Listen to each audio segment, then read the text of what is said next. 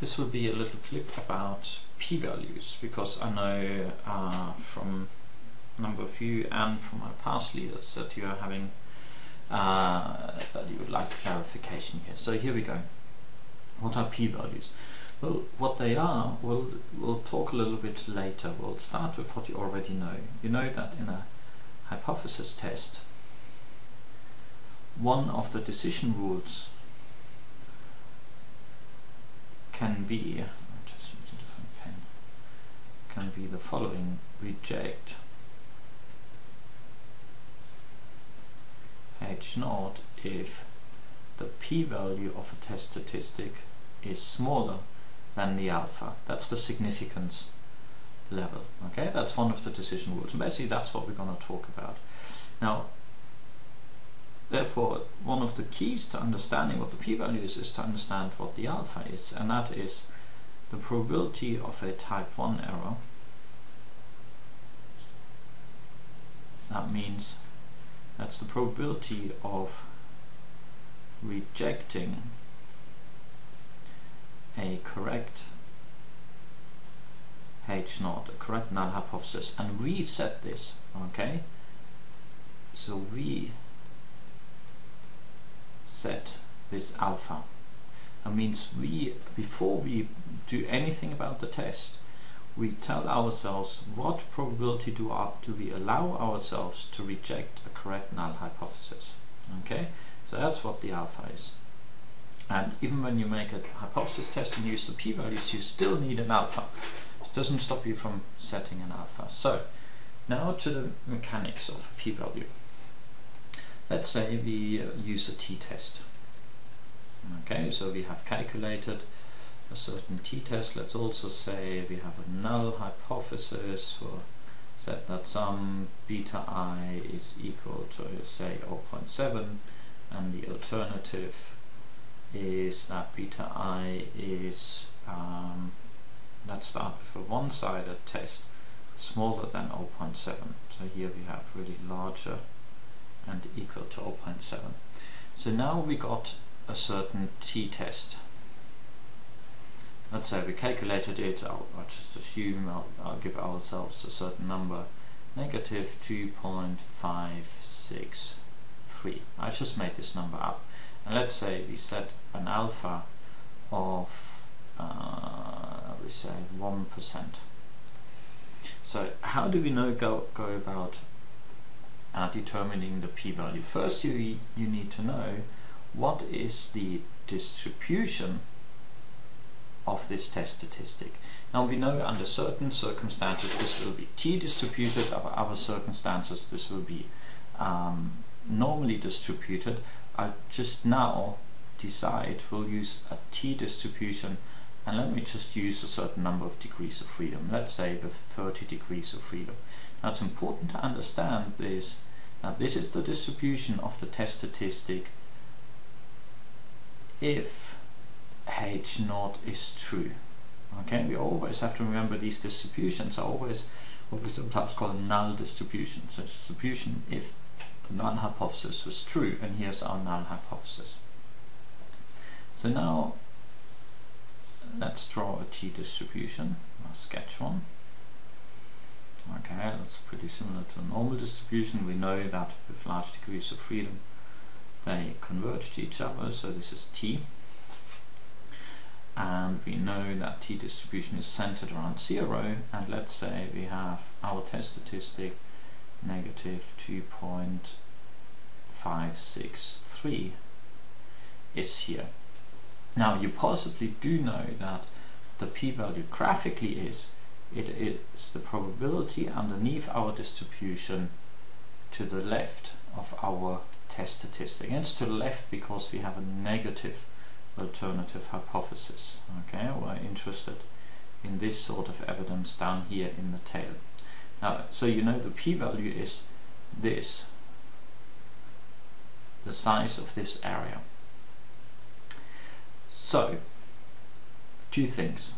Before we actually find out how to get this value, we'll now think what the interpretation of that p-value is. Remember where this distribution comes from. This distribution comes from the assumption that H0 is true. That means if H0 was true, we would expect to get a value of negative 2.563 or smaller with a probability p-val. Okay, so let's write that down. If H0 was true, we would expect a value of our t-test of negative 2.563 or smaller or more extreme relative to our null hypothesis, with probability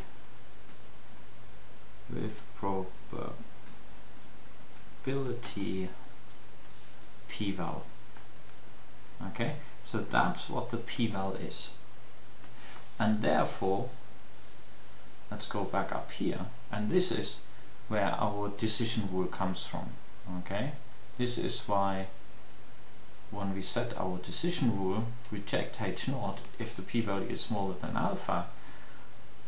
So we'll actually write this down here. Now the p-val, what that is, the probability of getting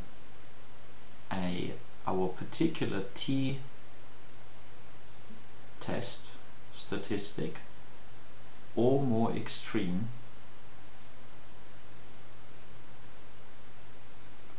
conditional on H0 is true. Okay, so this is what the p-value is. Probability of getting a test stat which we got, the test stat we got, or one more extreme, conditional on H0 being true.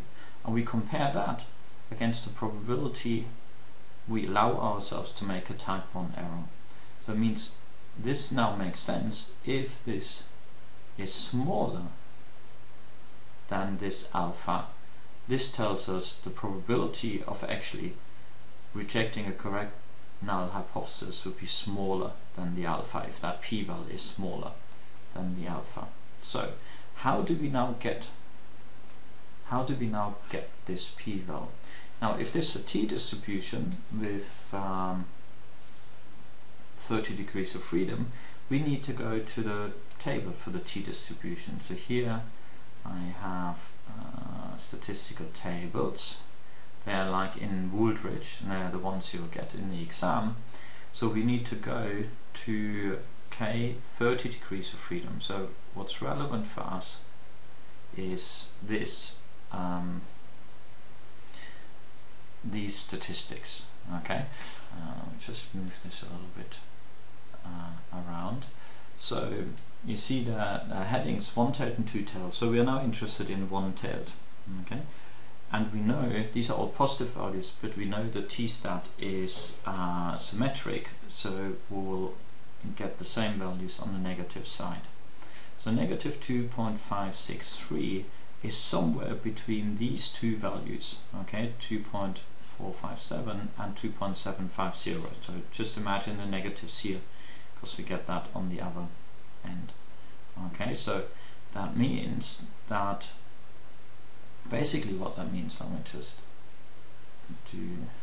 choose different colors. Negative 2.457, negative 2.457.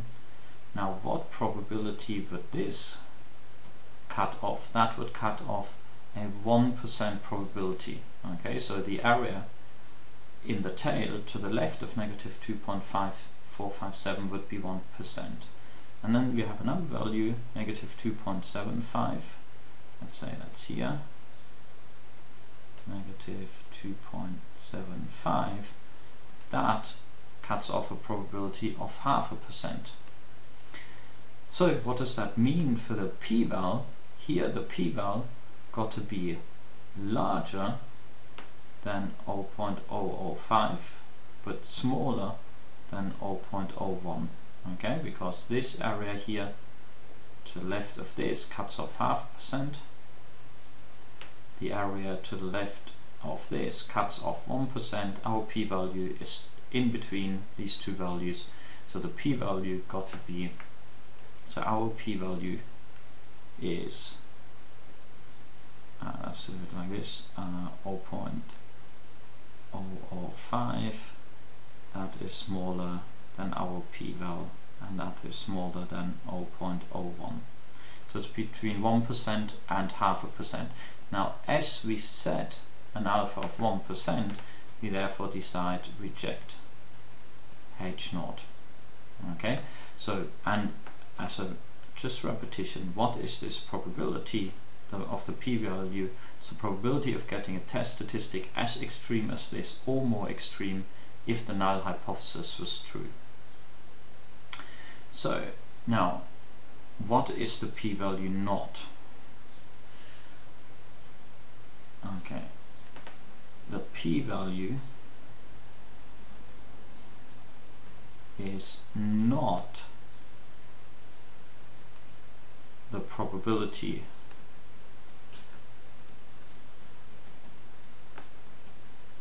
that H0 is true. Okay, so that's important that we understand that. It can't be this, because if you look up to our formal definition of what the p-value was here, probability that we get a particular t-test or more extreme given H0 is true. So it's part of our conditioning statement that the null hypothesis is true. So we can't, assume that the null hypothesis is true and then get a probability and say, well, that's the probability that H0 is true. We've already assumed it is true. If you don't assume that H0 is true, you can't get a p-value. Okay, so this was for a one-sided test. Now briefly, what would we do if our null hypothesis here had been, the alternative had been beta I is unequal to 0.7? Then again we have to consider, remember what we said, what's the probability to get a test statistic of this, or smaller, perhaps I should have said instead of smaller, or extreme, or more extreme. That's especially important in the two-sided test.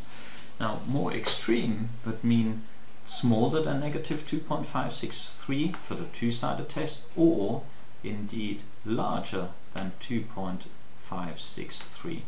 So if you have a two-sided test statistic, you're really not only looking on one tail, but we are looking into both tails, because we want to know what's the probability of getting a test statistic, the particular value we got, or more extreme, and more extreme includes the other tail as well. So now we basically would have to add the red and the green probability.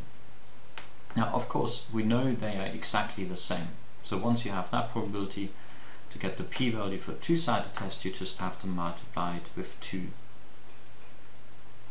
Okay, in the t-table this is sort of done quite conveniently, because you have a second information up here, what's the probability for a two-tailed test. So that means in a two-tailed test our value was between these two values. These two values for a two-tailed test give us alphas of 1% and 2%, so that means in a two-tailed test our p-value would have been between 1 and 2%.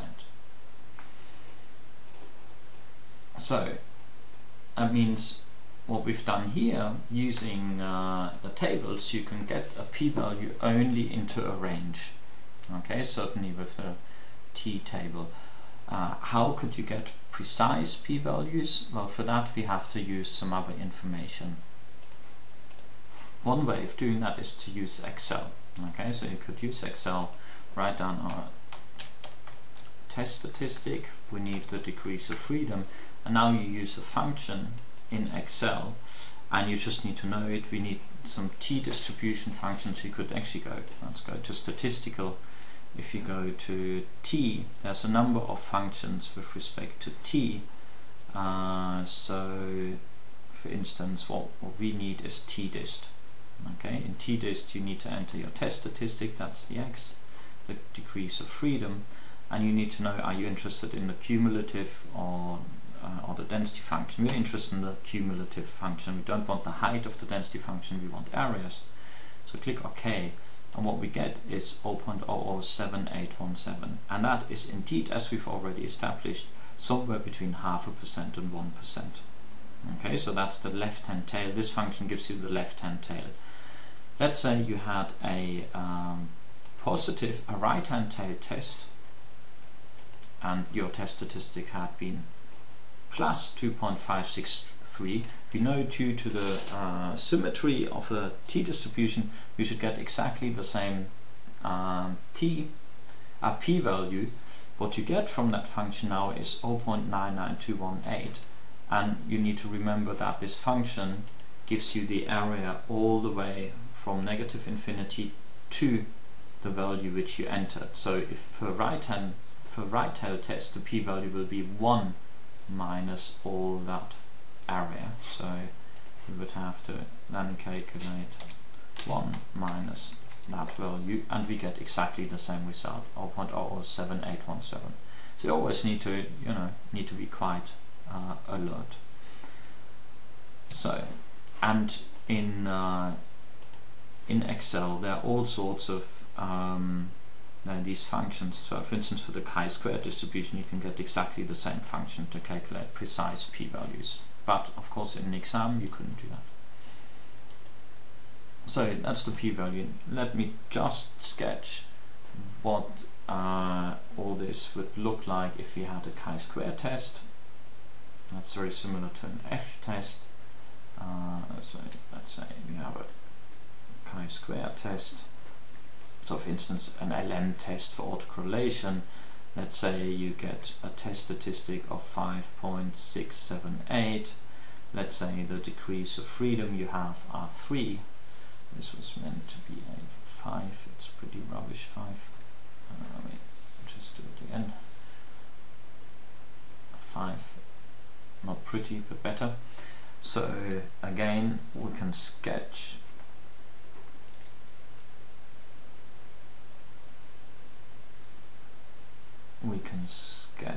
our distribution for the LM test. Let's say it looks something like this, the chi-square distribution.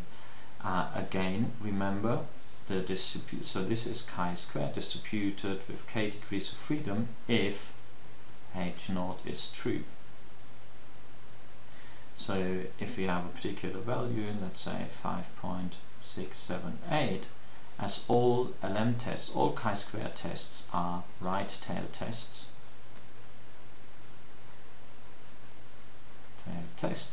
Okay, and that means what we are after is this area. This area is going to be our p-value.